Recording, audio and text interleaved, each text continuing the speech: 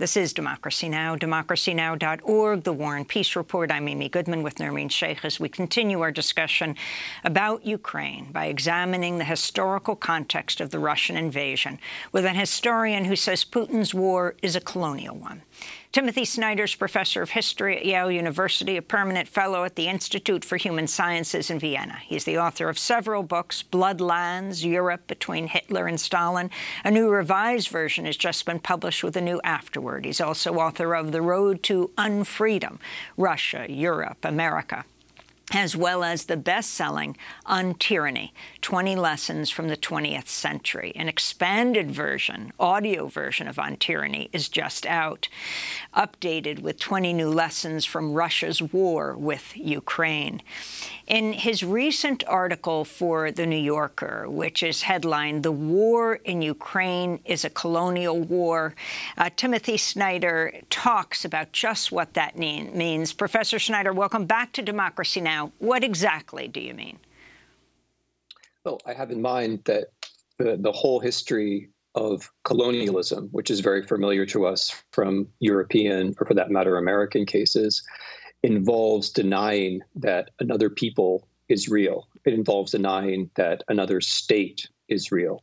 And that is, of course, the premise of Russia's invasion of Ukraine. Mr. Putin has made very clear, actually for the past 10 years or so, that he doesn't believe that Ukrainians are a people, and he doesn't believe that the Ukrainian state is actually a real state. Those are the classic arguments that Europeans made for 500 years when they colonized other people. So the premises are colonial, and the practices are also colonial. This war is being carried out in such a way not only to win territory, but to try to decapitate Ukrainian society, to try to separate families one from another, to try to subordinate the territories that have been conquered to a larger Russian empire. So that's what I have in mind. And Tim, could you talk about the historical antecedents for Russia, Russia's colonial history in what they called the near abroad? Mm-hmm. I mean, there's a longer history of Ukraine being a target of colonialism, even than there is a history of the Russian Empire. The first colonization of Ukraine was actually from the side of Poland in the 17th century. Russian colonization of Ukraine begins in the 17th and 18th centuries, and it becomes pronounced as a form of empire in the 19th century, when we begin to have this idea, this kind of ethnic imperial idea, that Ukraine is not a separate place, Ukrainian language doesn't really exist, Ukrainian culture doesn't exist, and if it does seem to exist, it should be banished. So the Russian Empire was obviously conceived of as an empire. But then as we move into the 20th century, as I'm sure you'll be interested to talk about too, there are neo-imperial ideas about Ukraine as well, from both the Soviet side and from the Nazi German side. And Tim, if what you say is accurate, that Russia's aims in Ukraine are in fact colonial, then what kind of resolution would be possible in this war? I think that's a very important question because, look, colonialism is all about recognition of a subject, right? I mean, Frantz Fanon writes about this. Other important imperialist scholars of imperialism write about this. Russia does not recognize Ukraine as a subject. It doesn't recognize the Ukrainians as existing. And therefore, from the Ukrainian point of view, quite understandably and quite correctly, this is an existential situation.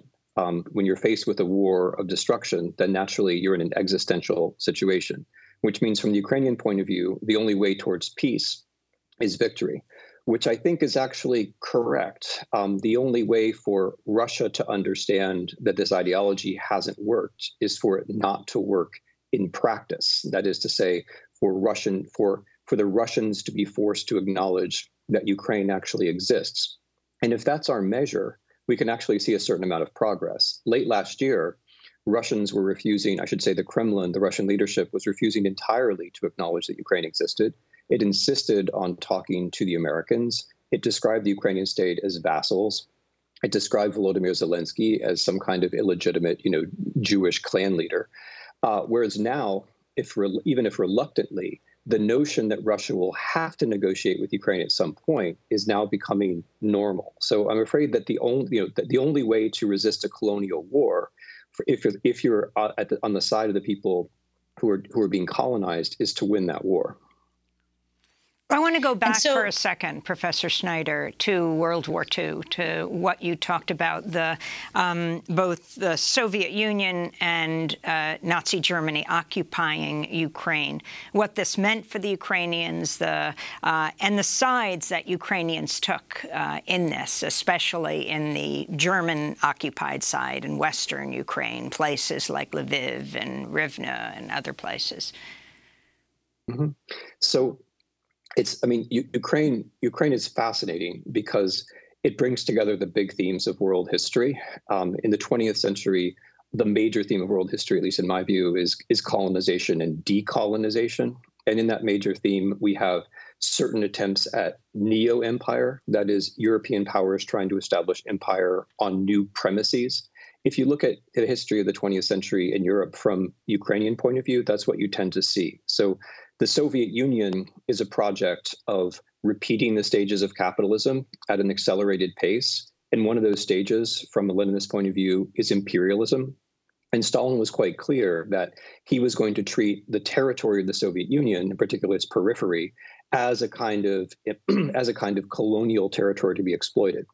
And within that framework, it's pretty easy to understand why it is that Ukraine, with its fertile black earth, was the center of exploitation in the Soviet Union during the first 5-year plan, leading to a famine in which millions of Ukrainians died.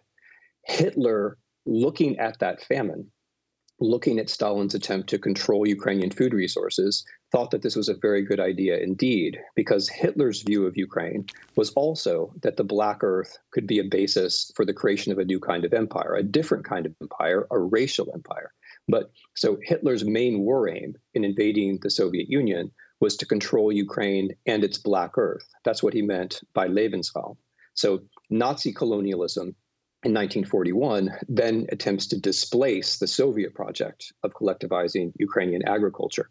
But from the Ukrainian point of view, what's essential about all this is that Ukraine is in the middle, right? Ukraine is in the middle of these two overwhelming forces.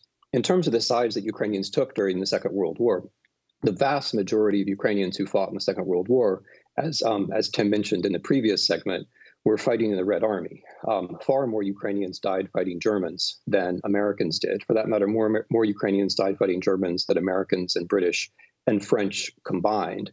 And the civilian casualties in Ukraine under German occupation were horrific, greater actually, not just in relative, but in absolute terms, than in the occupation of Soviet Russia.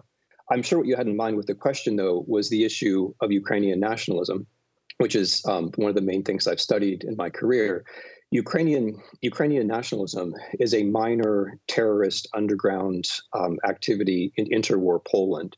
Ukrainian nationalists, the Organization of Ukrainian Nationalists, have their day after 1939, which is when the Soviet Union and Nazi Germany unite, according to the terms of the Molotov-Ribbentrop Pact, to destroy Poland. With the destruction of Poland, Ukrainian nationalists come out of prison, and they see that they have an opportunity because they want to support a power which can destroy both Poland and the Soviet Union. So they side politically with Germany. Some of them collaborate with Germany in its attempt to overthrow the Soviet Union. When that fails, in about 1943, they switch sides, they go underground again, and try to fight against the Soviet Union on their own. Along the way, they ethnically cleanse quite a large number of Poles. They're defeated by the Soviet Union. They're crushed in a bloody counterinsurgency. Their families are deported to the Gulag. Ukrainians will be overrepresented in the Gulag for the rest of the Soviet Union. And that version of Ukrainian nationalism will be utterly defeated. Today, the far right in Ukraine polls at between 0.5% and 2.5%, which means that it's far less than in Russia, obviously, where the far right is in power, or in countries like Germany or the United States, for that matter.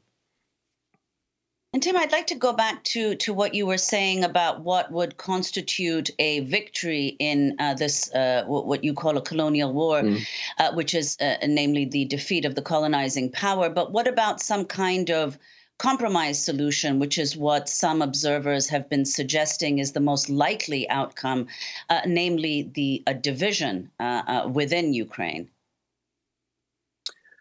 Well, I guess We have to be very careful ourselves about not falling into colonial language when we talk about Ukraine. I mean, when I talk about Ukraine as having a colonial history, that's meant as a kind of self-awareness check for all of us.